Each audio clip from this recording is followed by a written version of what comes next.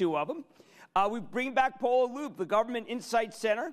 And I think this is going to be very special because what we've got here are people who have created value and understand how to create value and do what's right in a world where, frankly, it is just impossible to cut through the cacophony. So welcome our panel, and here we go. Cynthia, I'm going to start with you.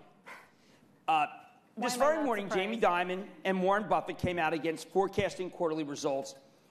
You are on the boards of Darden, Office Depot, Big Lots. You're the chairperson for Tractor Supply. Would scrapping quarterly forecasting build more long-term value at any of these companies? Oh, I think it absolutely would, but I think it's idealistic to think it'll ever happen. But even if everyone on the round table signed on? Well, here's the problem. I think there will be demand for it, but I also think if I could wave my magic wand, it wouldn't be the quarterly guidance that's the issue. It'd be the overreaction to it once people hear whatever the news is, because I think it's a whipsaw that goes back and forth. Having said that, Tractor Supply did stop giving quarterly guidance. They said we're only going to do half biennial, whatever, the half yearly guidance because our business is so seasonal. And the shift of holidays and weather makes particularly, and right in our sweet spot of winter turning to spring and fall turning to winter, which is right on the cusp of quarterly ends, can be so distortive that we just stopped giving it, and we did get very little pushback. But I think it's because our business was so seasonal and people. There was insanity around the right. Big investor meeting where here's a company that's done incredibly well, just amazing. The stock had dropped precipitously, and the CEO was saying, "Listen, we're going to come back," and every analyst was attacking him, and it could have been very much like what Ron described. And then right at the bottom, everybody turned on him, and that stock is up 19 straight points since everybody turned on him. It's a very good lesson about the analysts who've never seen it, who wouldn't know a tractor from a boxing bag. Right, and very punitive because it was the first time in like 40 quarters we'd ever missed numbers, and we missed numbers, and the stock went down like 35%. Right. I mean, it was just an incredible overreaction. Absolutely. So, yeah, Paul, very frustrating. Paul, what would you advise any of your clients to say, hey, listen, we got to sign on with Buffett and with Jamie? I think everybody should be thinking about this right now and thinking what are the pros and the cons and assessing whether or not they need to put together a plan of action in case people start to go in this direction and they want to be one of the ones that goes along with that pack. So, and in fact, we are hearing from our clients that are thinking about this. That's terrific. Yep. All right, Sean, look, I know your company well, and your company, before you got there, had real issues, including incredibly unreliable forecasting. You have since been what I regard as a paragon of beating the goals that you have set both short and long term. And I want to know whether Andy Grove, the late Andy Grove, and Only the Paranoid Survive, said, you know what, we can grade CEOs over a quarterly period because you are both short-term and long-term, and I don't think you regard them as any sort of conflict at all. Well, we don't run the company for short-term. We run the company for the long-term, and we do have annual guidance. We don't guide quarterly. When we started our journey in 2015, we really set a 5-year algorithm out to 2020 and steered investors toward that. But we did not take an earnings per share holiday as we sought to transform the company. We tried to find opportunities within our own organization, waste, so we could continue to grow our EPS while we set our sights on a 5-year transformation. So frankly, we've done both. But I do believe that this quarterly guidance piece certainly could lead management teams to make the wrong decisions for the long term. That's not how we run our company, and so far we've been successful, and I expect that to continue. Right now, just so we know, Steve Holmes, who's a friend, and it was nice about that making like my Bucknell commencement speech. That was great because Steve's a Bucknell alumnus, and he's on the board. Well, my wife's on the board of Bucknell, and he's been most encouraging. And I like to talk about the personal. You got to read his commencement speech that he gave at Bucknell University. I never heard that history. Your history, it's remarkable, really. Thank you. You just finished you just did something you didn't need to do. But you wanted to create even more value than you had, and it's been remarkable. You split into the biggest hotel franchisor and a fantastic timeshare company. Would it be better to focus on longer-term goals for these two brand new companies? Because I felt that they immediately had to feel like they had to please both short and long term, and yet this is they're doing it on the fly. It's a lot of pressure on these two gentlemen. Well, it is. It's pressure on everybody. But the fact is, if you're running a business, you have to grow the business. And to grow the business, you have to have targets, you have to have goals. So internally, you're going to have all those goals anyhow. and you can't sacrifice short-term, you can't sacrifice long-term for short-term. So you always have to, you always have to be talking long-term. You also always have to be thinking long-term. It's just a matter of, do you take those short-term goals and tell the world what they are? Now, I would be all for getting rid of quarterly earnings guidance. I think that'd be a great idea. But it's got to be kind of, in my mind, it's got to be an industry-by-industry thing. If my competitors didn't go that way and continue to give quarterly guidance, I'm going to get so much pressure from the street and from analysts, and then they'll get it wrong, they'll be off, and then we're the ones who are flip-flopping around. So I think everybody needs to kind of move in the same direction here. How is it possible that, given the financials of both the two companies that are so far superior to its to the ones in their sector, the compare, so to speak, that it must be of great consternation that you could have what's a great opportunity. But these two companies are better than everybody in their sector, and yet they're dramatically undervalued versus it. Is that just the failure of the public markets? Is that the problem with being part of the S&P and being thrown out of the S&P? How do you explain it? Because it just doesn't make sense. Well, it doesn't, and I think that if you roll the clock forward a few weeks, it probably will look much different. Right now, there's a lot of disruption. After a spinoff, you've got shareholders coming in and out and everything else. I wouldn't pay too much attention, unfortunately, to the next few weeks. That's just the nature of a spinoff. But then eventually the street will get it. But listen, we were under-multipled, in my opinion, versus our competitive set. And I think it's in part because of the brands that we have. They're not the sexy upper upscale luxury brands. We do have some of those, but our meat and potatoes are Days Inn, Super 8, and that's middle America. So we're Walmart, we're not Tiffany. And I think some people get attracted to the bright, shiny object, and that creates a following of investors. And I fought it for a long time. Now other people get to fight it. Very good. Right, Paul, boards should play the role of helpful advisor and prodder and keepers of the shareholder flame. How can they keep the CEO honest in an era where they don't really have time or often inclination to rock the boat? And how do you prevent board members from just picking up the check rather than doing anything? And do you need active or former successful CEOs on the board, people of great stature, in order to be able to question a CEO? So that gets back to some of the stuff we were talking about earlier. So first of all, I would say you need the right board composition, which should probably include some former CEOs, a good mix of people in there, so you've got those people with the right stature to push. But I would also say, Jim, that I think that the bar has raised on board performance in the last couple of years. I don't, somebody referred to it earlier, it's not your grandma's board anymore. I think that's still absolutely, that is true now, between activism, between all the crises, corporate crises, where was the board, all those kinds of questions. I think boards are really stepping up and they're doing a lot more. So, and board composition will help. Do people hear, I would like to hear some examples of what a board member offered you. To give an example of what boards can do, because I think there's we hear rubber stamp, we hardly ever hear that a board member suggested, like Nelson, that they should do this or they should do that. I just want to hear something positive, that a board member said, each of you just down the road.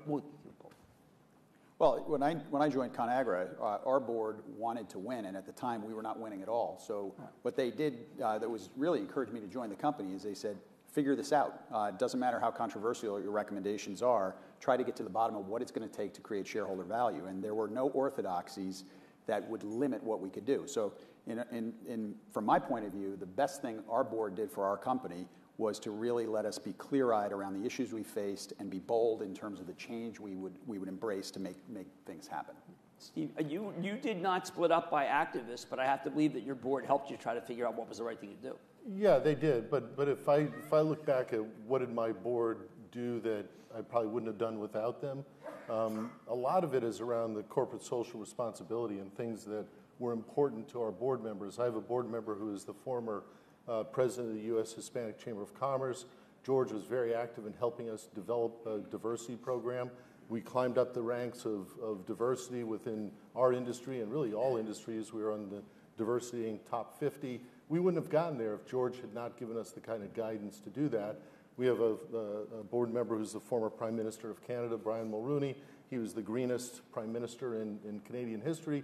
He pushed the sustainability issues really hard. So you can use your board members, and it gave me a lot of help in making those things happen, knowing that I've got my board behind me pulling in that direction. So I think they can do a lot of things. Jim, can I just go back to the board composition for a minute? I think it's really important to have some CEOs, particularly really good CEOs, but I think it's also really important not to have too many CEOs on the board. Why? Because I think it changes the tenor of the boardroom, and I think, no offense to my people on my right, but I think CEOs can take up a lot of airtime.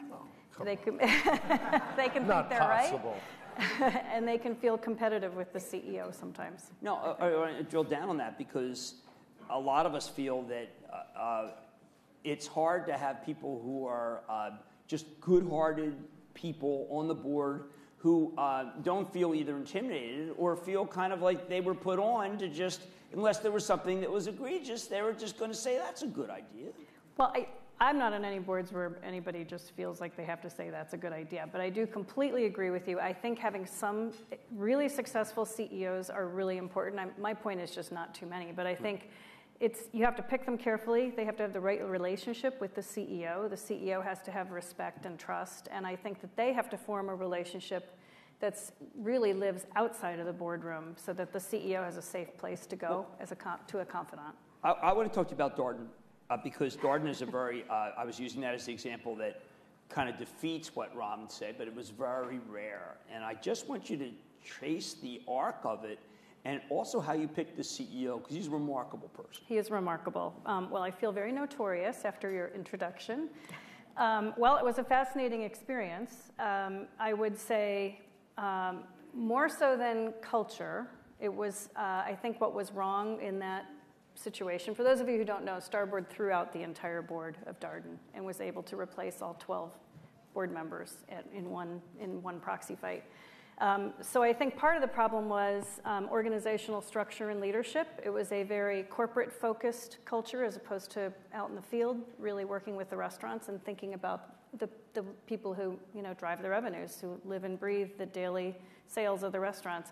But more than that, I think the single most important factor in that being allowed to happen was that the old board did absolutely everything wrong that you could do wrong to respond to an activist. They didn't engage. They pissed him off repeatedly.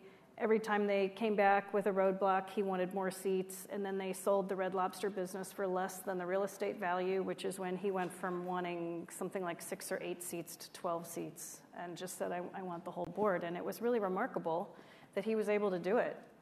But it was the poster child of how not to respond to an activist. And once you got in, talk about Gene, because that would be, I thought you'd go outside. I figured you'd pick some magician from another team.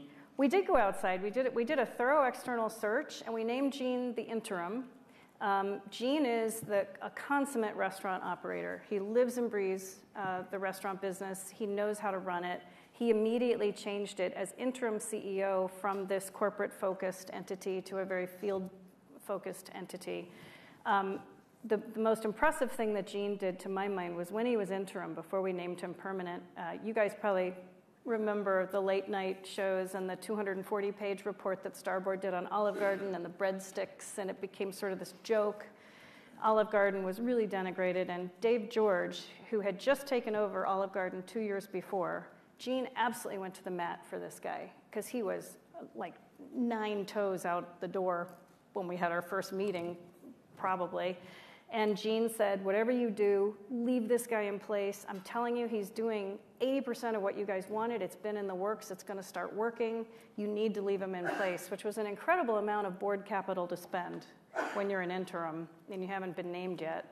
And we were just really impressed with his leadership, with his backbone, with the immediate feel of the change in culture and the field focus and how much respect he garnered.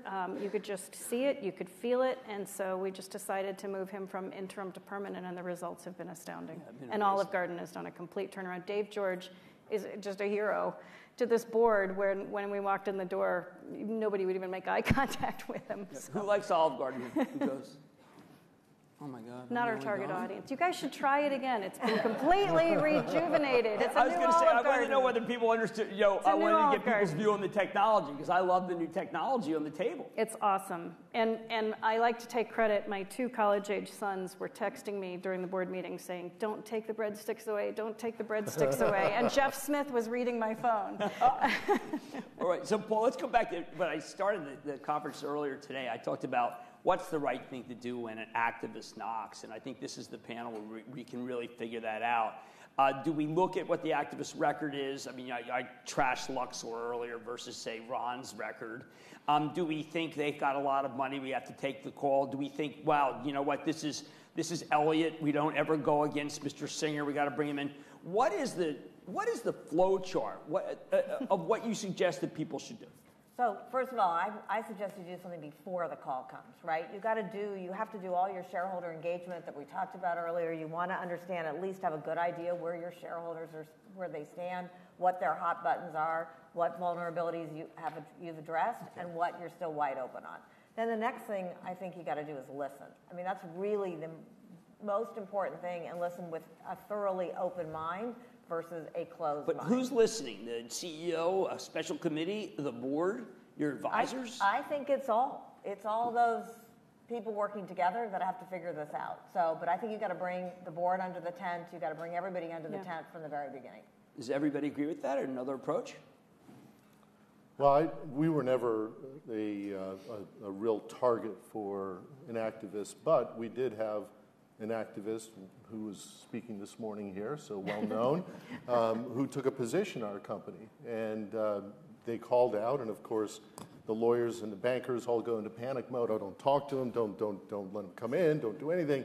And it was like, I said, well, we've done nothing wrong. We've delivered everything for our shareholders. I'm not embarrassed for a minute to sit down and talk with them because we've done everything right. I said, in fact, let's have them at our office so they can see what kind of culture we have here. And so they came in. By the end of it, we were all laughing. They went away. They were a shareholder for a short period of time, made a bunch of money, and then went on their way. So I think in that case, if I had listened to my advisors, I would not have engaged with them. I would have waited and maybe had a special committee meet with them. But in my mind, they're just shareholders. So come on, you want to talk? In other words, one of the things that Paul Singer talked about is you hire these people, and they basically are warriors. And they're not, it's like the Marines, don't hire us to be Peace Corps, we're a War Corps.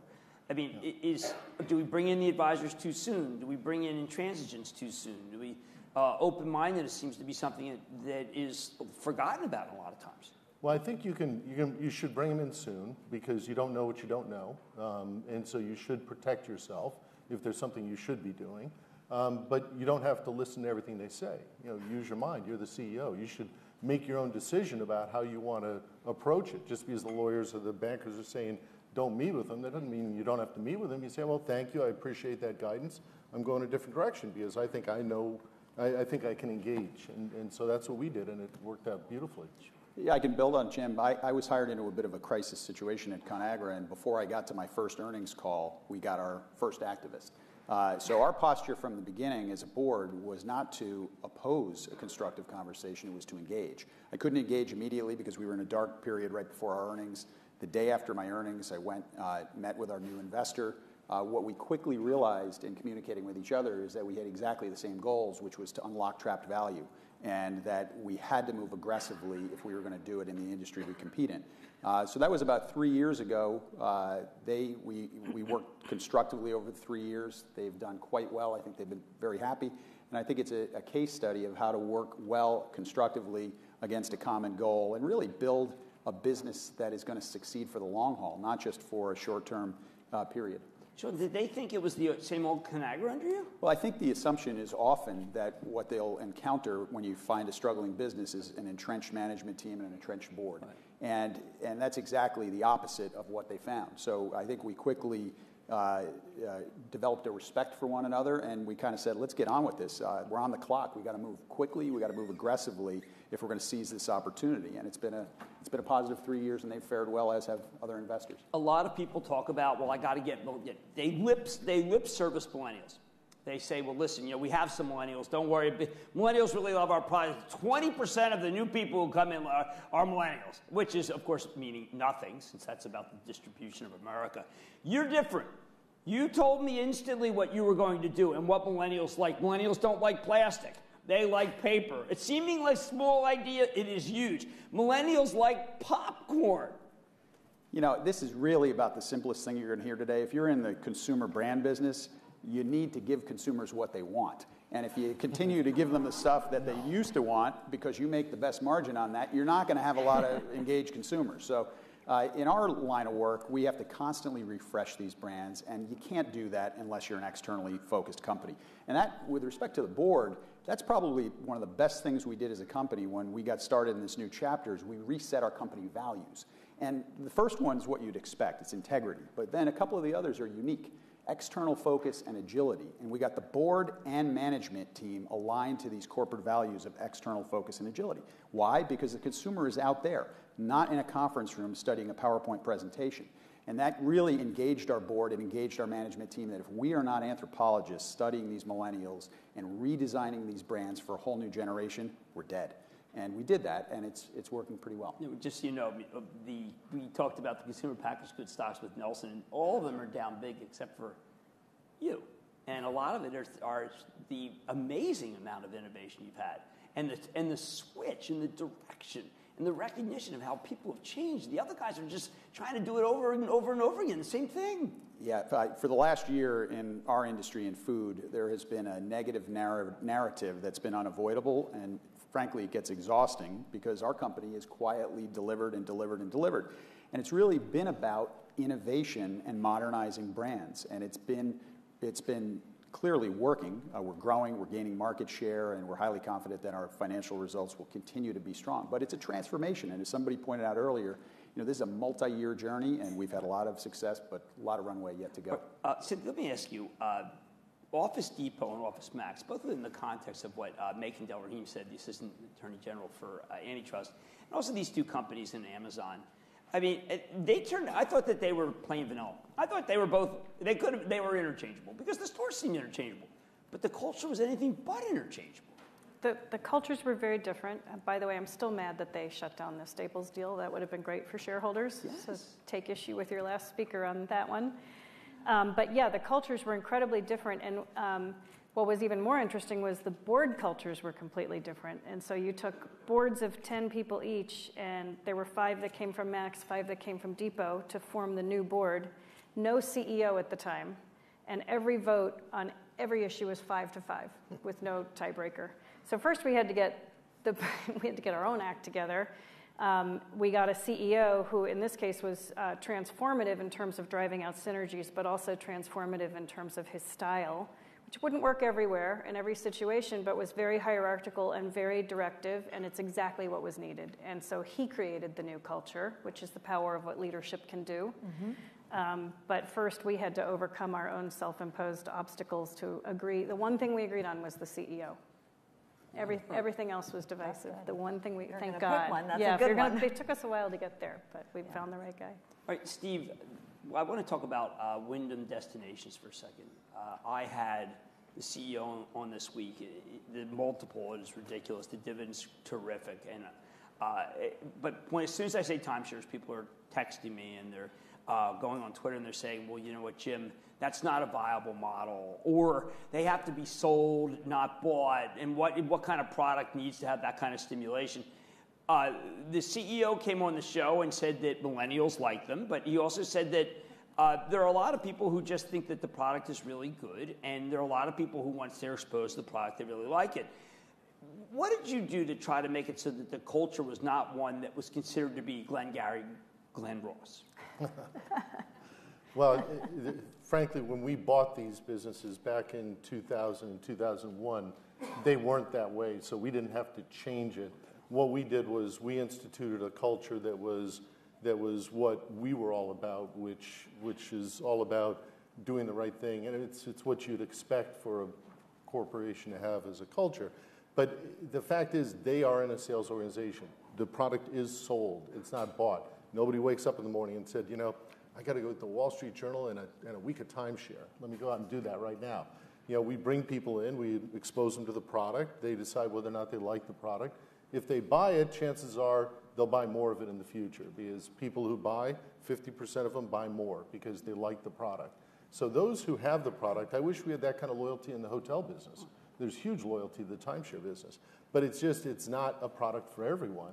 And when you look at the portfolio managers, it's so interesting. When I traveled around, I'd be in the Midwest and everybody has timeshare, they like it, they know all about it. You come to New York and people don't even want to talk about timeshare. No, it's not for me, I'm above that. Well, I've owned timeshare since 1980 and I love it. So I know for one, I've had a great experience with it, and I know that many consumers do. So does it need to change with the millennials? Yeah, well, absolutely, and we're constantly modifying and changing it. We're the first ones who had a points-based system versus a weeks-based system. So you have to adjust for what your consumer wants out there. But the fact is, everybody loves going on vacation with their family, and not everybody can afford the second home. So they like having another experience that's predictable, that's a great product quality, and where they can bring their family and be safe and secure. So that's the environment. Paula, what's changed, say, in the last year or 18 months? I sense that there's a lot of change, both boardroom, activists. What's different? So I guess one of the things that keeps coming to mind when I hear about this discussion we've had here around culture is just, I think, the way the board views culture has certainly changed in the last 18 months to 2 years, and that's because of a lot of the crises that have happened and a lot of things that they're hearing from others. But I think that in the past, the board, a director used to really rely on the CEO to set the culture, lead the culture. That was it. If the CEO said the culture's good, they would say, okay, the culture must be good. And now what we're starting to see more and more in the boardroom as they think about things is, what do we need to do to really test the culture, to really understand what the culture is? Or what do we do if we don't think the culture is right? How do we make those changes? So that is getting a lot more attention in the boardroom. We get a lot of questions about how does the board go about assessing the culture, driving the culture. Wait, why is it not more just cut and dried? It's like, okay, that stock's up huge. Who cares what a joke culture it has? Or that stock's down. Suddenly we look at their culture. I don't spend a lot of time. ServiceNow is one of the greatest performers I've ever seen. Frank Slootman built the company. You guys probably don't know. I don't know how many people in this room even know Frank. He was the hardest working CEO I know, and he wrote out a piece recently where he just said, okay, look, I hire people. I tell them, you're going to spend 100% of your time working at ServiceNow. Take a look at this stock. It's an amazing performer. And you want to go do something social? You want to go do something good for society? Make a lot of money for ServiceNow, and then when you're done, go do something good. And anyone who bought the stock made a fortune and can go do something good. Anyone who worked there made a fortune and go do something good. And yet, I think that's a very out-of-style theory, but it's working. I mean, if everyone's doing ServiceNow, we'd all be better off. We'd all be giving more money to charity. We'd all be spending more time doing good things. Why is Slootman's view wrong? And yet he admitted he was very defensive about it when he wrote the article. Well, I mean, again, I think that right now the way culture is, you're trying to attract talent. You're using your culture to attract talent, to retain talent that you have. You're using it to help make you desirable for an acquisition or desirable in a negotiation with an acquisition. You're using it to drive a transformation, like a digital transformation or even any kind of a business model transformation. So you really need the culture to work for you. And maybe the culture is you work 100% of your time and you don't do anything else. That could work, but I'm not sure it'll work for the entire talent makeup. Well, I'm not sure it works for the long term. Yeah, I don't think it's sustainable. I don't think it's sustainable. I think it leaks out of the P&L from the top to the bottom. Well, it's just you say it, because what Frank said to me, he retired. He said, listen, I got it to $1 billion. I got the $1 billion revs. I'm done. Now it's time for a regular CEO to come in. But you know what? There are very few companies that get to $1 billion revs. You should take a look. It is such a rarity that a company gets to billion revenues. And sometimes it takes a Slootman to do it. And then when Slootman's done, a new guy comes in, and this was John Donahoe came in from eBay, and then was ready to make it a more, I guess, a hospitable place. Yeah. But there is something to be said about having a real drill sergeant to get it to $1 billion and then have him move on. And it does work. All right, let me ask you guys about the stock market itself. Now, Sean, I'm recommending your stock. It's very hard to recommend General Mills, very hard to recommend Campbell's, especially the way that they treated her on the way out, which was shameful. How often do you look at the stock price?